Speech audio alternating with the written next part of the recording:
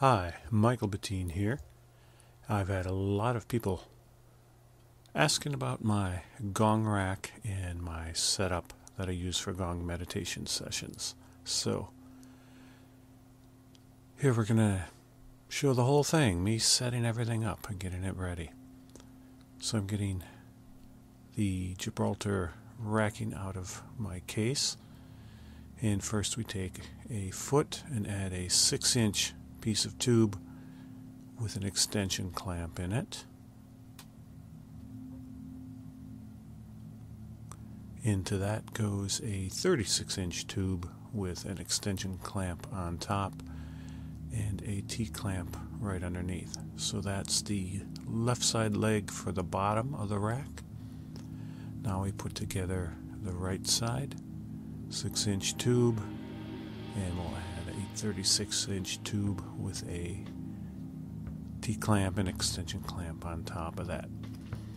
I use the 6-inch piece of tubing so that everything is compact enough to fit into the case, and because I just like that little extra height in there. Now the bottom crossbar is going together. It's two 36-inch tubes with an extension clamp in the middle.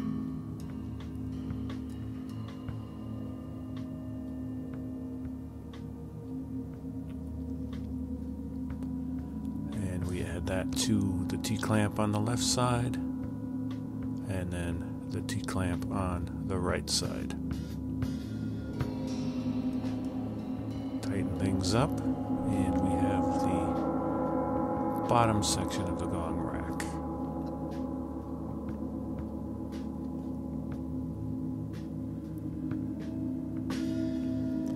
Now I'm adding another 36-inch tube with a stacking clamp on top.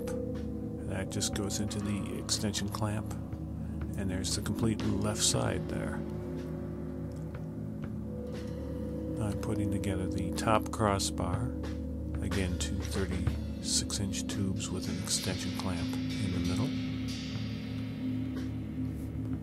and that will go into the stacking clamp on the left, and then I'll have a matching 36-inch tube with a stacking clamp for the right hand side. I like the Gibraltar stuff because it's very flexible. I can change the setup as I need it, and as you can see from this video, it all goes together very quickly. So here we go. Put the clamps together, tighten things down, and here's the main section of the gong rack.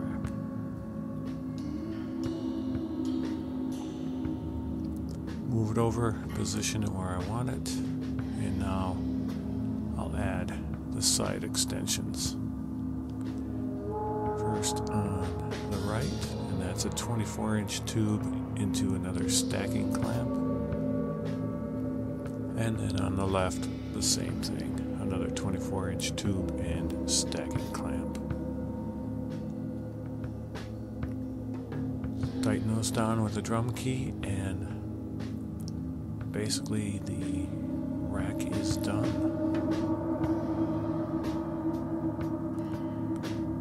Now every time I play, I tend to use different gongs and things, so I usually need to adjust a few of the hanging clamps, and I'll be doing that in a moment. And here's the clamp to hold the Ogororo bell plates.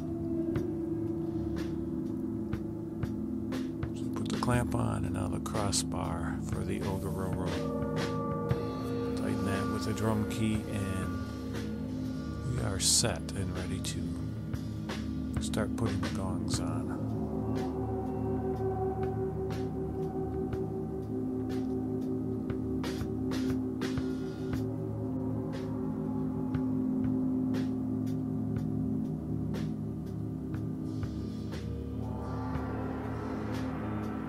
Hang the big mallets in now gong case number 1.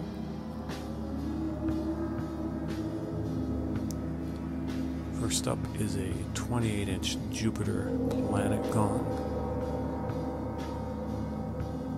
I'm not sure where I want to put that, so I'll hang it there for the moment.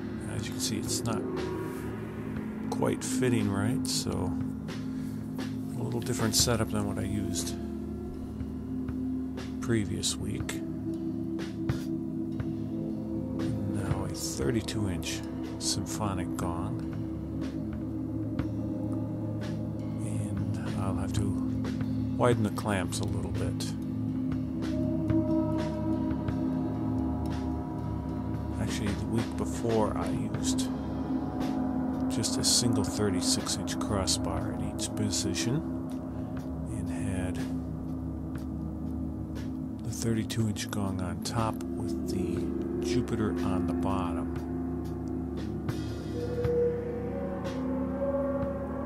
But I'm in a bigger room today, so I brought the full rack and some extra gongs. Gong case number 2, and we have a 24-inch Sound Creation water gong.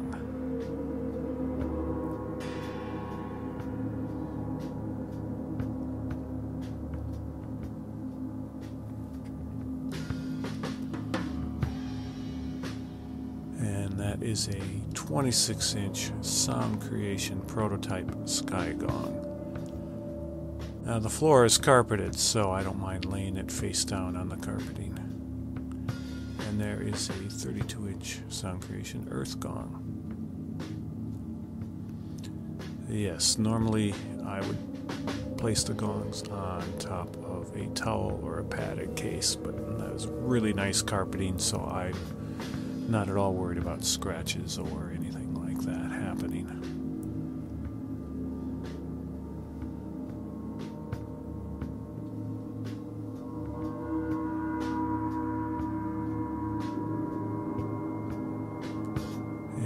To case number 3.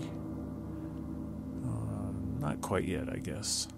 As you can see, I slid the gong with my foot on the very, very soft carpeting. I certainly wouldn't do that on a hard floor.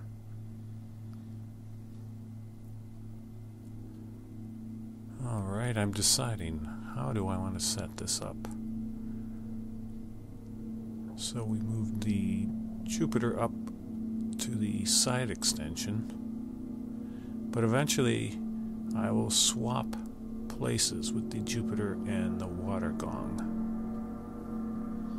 A little more symmetrical and just the accessibility to the sounds I want at this particular session. So moving things around. Now from the third case, a 24-inch Venus Planet Gong.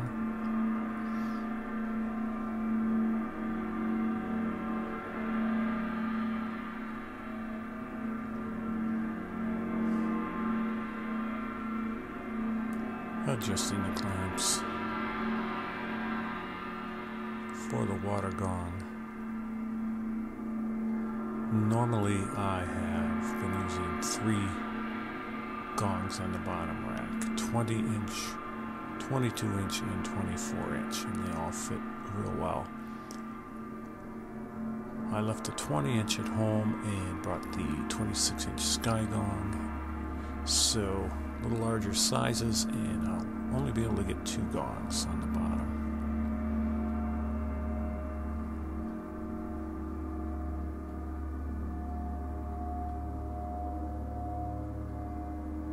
So a couple of twists, move the clamp in, check for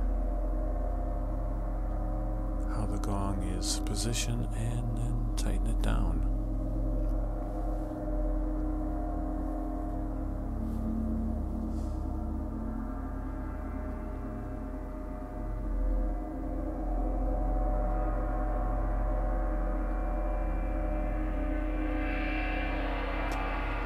Ironically, I'm getting this all set up for the water gong, and then I will move that later and have to readjust things slightly to fit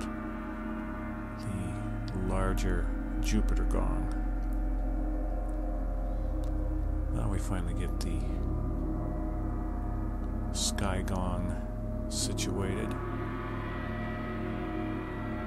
Move the clamp over.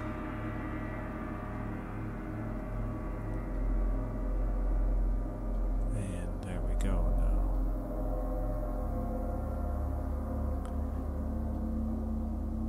Move it in a little so the gong swings freely.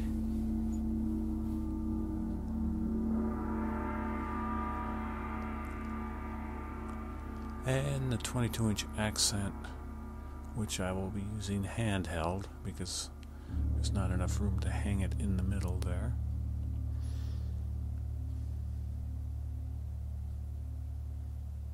I use my stand case as a table, so I'm covering that with a soft black towel, both to give a nice cushion for the singing bowls and to sort of camouflage the case.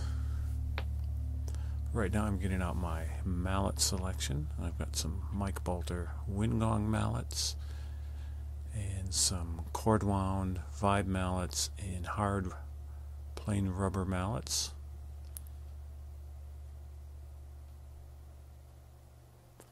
And now I have a GM1 and a pair of Bolter rollers.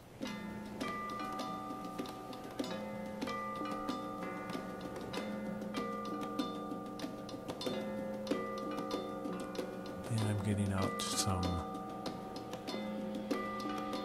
Bolter Super Rub friction mallets, or Flumies if you prefer. I like to use a wide selection of mallets because I like different tones, different sound textures. So I usually bring quite an array of mallets. I might not use all of them, but I have the option there. Now getting into the case with the singing bowls and bell cymbals.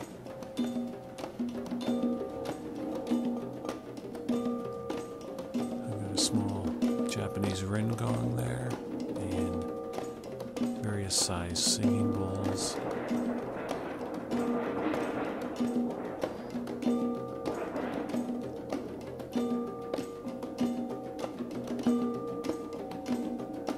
Sort of arrange those, and then there's a 6-inch Peisty bell chime and a very old UFIP ice bell.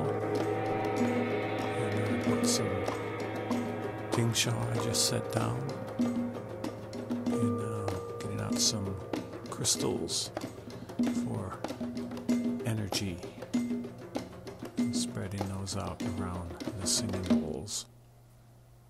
Next is a Tibetan bell, and then a Banpo Shang flat bell cymbal.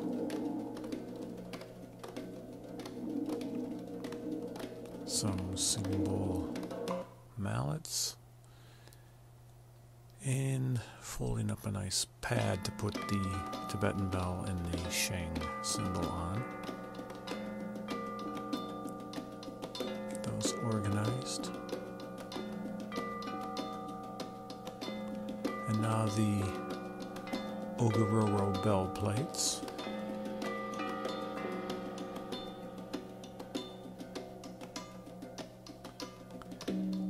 As you can see, I'm using a lot of different types of instruments. I've got symphonic gongs, sound creation gongs, planet gongs, and an accent gong. So I've got a lot of different sound possibilities and textures there. I've got the Ogororo bell plates, which are very thick and bell-like. I have singing bowls, the Tibetan bell, the Banpo Shang, and then again all the different mallets to get different sound textures.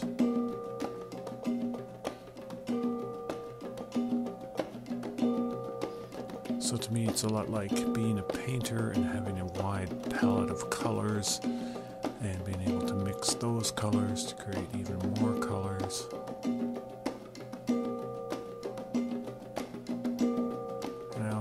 think of myself as painting with sound. So I like to have a lot of colors available. I might not use everything, but it's there. And if I feel the right vibe, I'll play it. Each session is different, and I never know what will present itself as far as the vibes of the people or the room, so it's always an exploration. So now I'll sort of pack up some of the cases and we'll get those put away, and that's it. So about 15-16 minutes to unpack and set up everything, get everything ready to go. So it's fairly quick. I'd like to thank you for checking this out. I hope you got something useful out of it. Please check out my website at gongtopia.com, and thanks for watching. See you next time.